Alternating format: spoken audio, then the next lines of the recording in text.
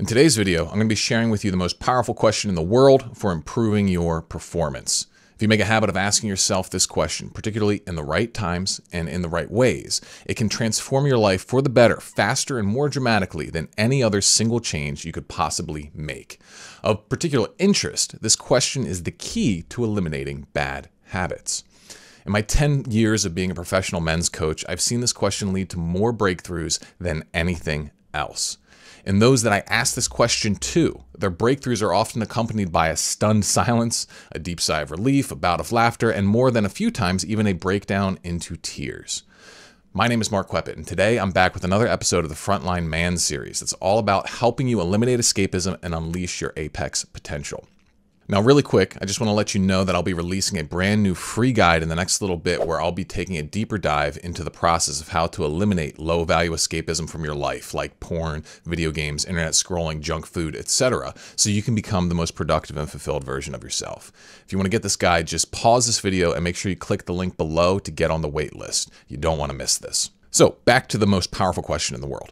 In order to set the stage for unveiling this question, let me tell you a little story about how I discovered it.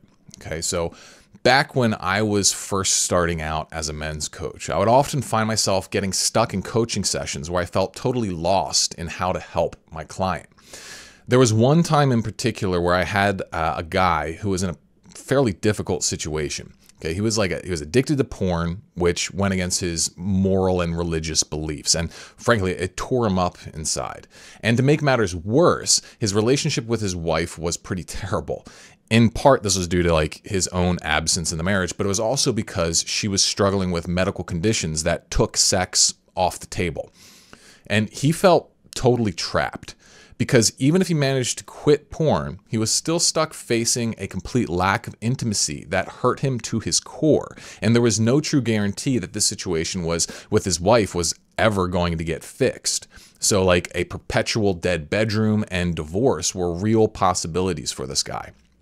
And I'd tried all of my standard coaching tools with him. I was trying to help him be more optimistic, create a vision where things could get better. I tried to help him troubleshoot his issues and make plans, all that kind of stuff. But it seemed like the more I tried to offer him help, the more stuck he would become. It was all I did when I was coaching him was just help him become more aware of how screwed and helpless he felt.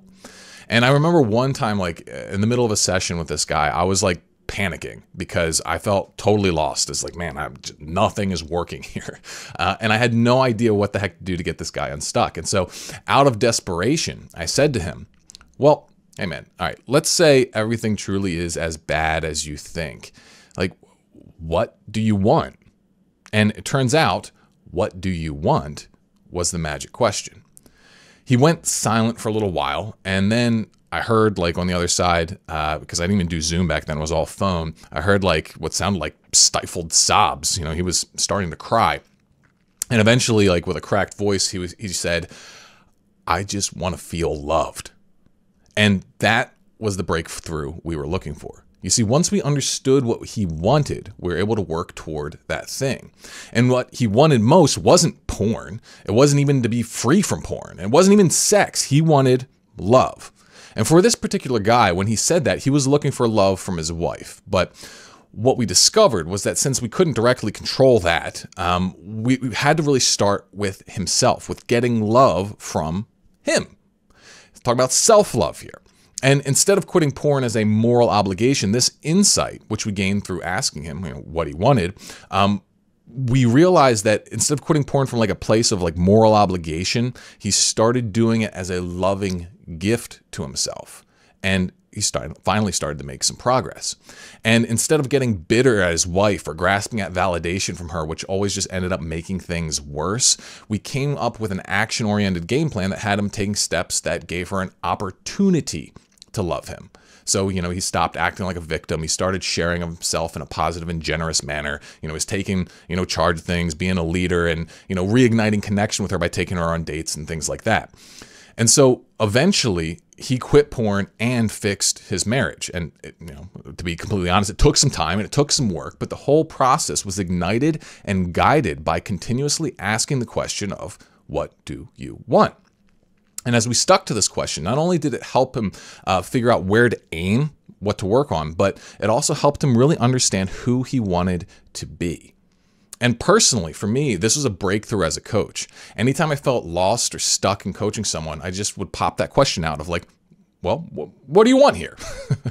And sometimes this led to massive breakthroughs like it did with this previous client. And then other times the client just said, I don't know.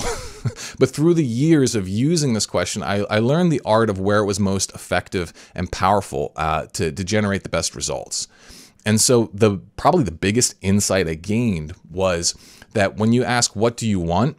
It has a major impact on your relation to escapism. You see, escapism is never what you truly want. That's what makes it escapism, okay? That's what you're running away from what you truly want.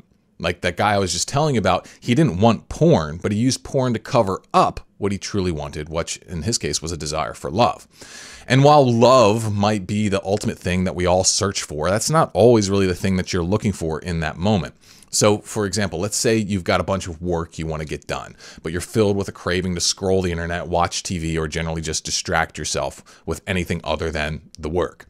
So in that moment, when a craving comes up, like, to escape comes up, like, what do you really want there? What do you really want to be doing? Do you really want to be escaping? Almost always the answer is no. What you really want is to maybe like get the work done, or maybe you want to feel confident the work is going to go well, or maybe actually you don't want to work, you just want a break, but like a real break, not just scrolling the internet. Okay. Maybe what you want actually is that you want your work to mean something. Maybe you feel like you're just doing something that has no purpose. You're just serving some arbitrary corporate bottom line and you want your work to have meaning. The point here is that the underlying desire can be any number of things. You just need to discover the true desire and work with it consciously if you want any chance at overcoming escapism and achieving satisfaction. So the way you get started down this path is by practicing what I call the heart shift in moments you crave escapism.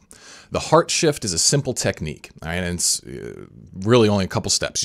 First, you want to take a deep breath. You notice that you're filled with the desire to escape. You take a deep breath, okay? And then you want to bring your attention kind of out of this swirl of, negative emotion and craving and that kind of stuff. You want to bring your attention down into the center of your chest, what I call your emotional core. This is where we feel our emotions. This is where all our neurons for emotionality, or at least most of them, are found. And then into that part, you want to ask, what do I want? And then you just translate the feelings that come up into words. The purpose here is to get beneath that immediate desire for pleasure and see what it is that you're really looking for. This deceptively simple process can lead to some incredibly important realizations, but you don't need to just take my word for it. So for those of you who don't know, a few weeks ago, I launched the very first Frontline Man cohort on eliminating escapism, and over 50 guys joined up. It's awesome. It's been going really, really well. And in the first week of that cohort, I had guys ask themselves this question in conjunction with this heart shift technique of tuning in, okay? And they asked themselves, what do I want in these moments that they were triggered to escape? Here's some examples of what happened. I'm not going to read them all word for word, but you can pause the video if you want to. But I'll give you the high-level overview here. A very common realization was that many guys reached for escape when what they really wanted was a break or to be productive. So they either did the work they were avoiding or they took a break to recharge. Another big pattern was guys desiring connection. So one guy realized that, he was missing his wife and daughter who were on vacation. And instead of escaping, he used that desire to clean the house because, he was thinking about his wife. He's like, oh, I really want to connect with my wife. My wife's not here. But you know what? What would make her really happy is if I did, I cleaned some things up here. And so what he did was he went from craving escape, which was triggered by missing his wife and daughter, to connecting with that feeling.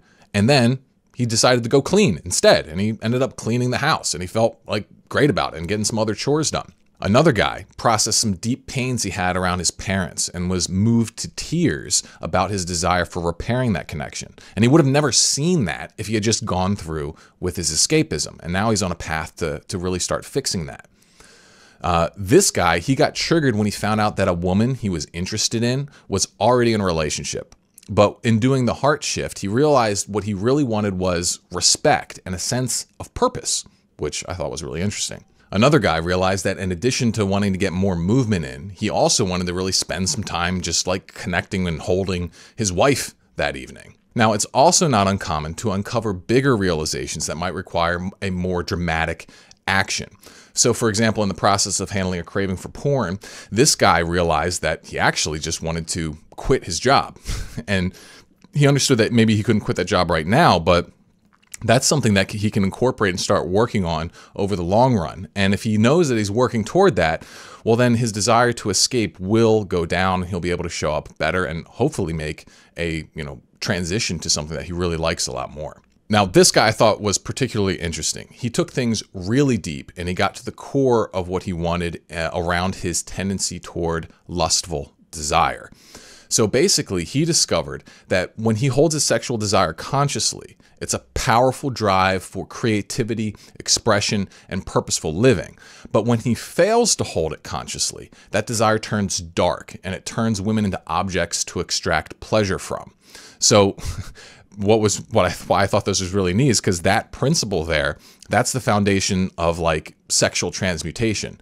And he stumbled upon this naturally through just simply connecting to his desires and really spending some time thinking about them, which I think is really super awesome. And what's so cool about this heart shift and this question of what do I want is that you'll find that sometimes simply just coming into connection with your desires can make you feel valued and understood. And that alone, even if you don't have any solutions, it makes you feel a lot better and it reduces the desire to escape. I saw a number of guys mention this as well. Now, obviously, connecting with your desires, it's not the same thing as fulfilling those desires, but you can't get to the fulfillment until you first understand what you want. And so here's my assignment for you.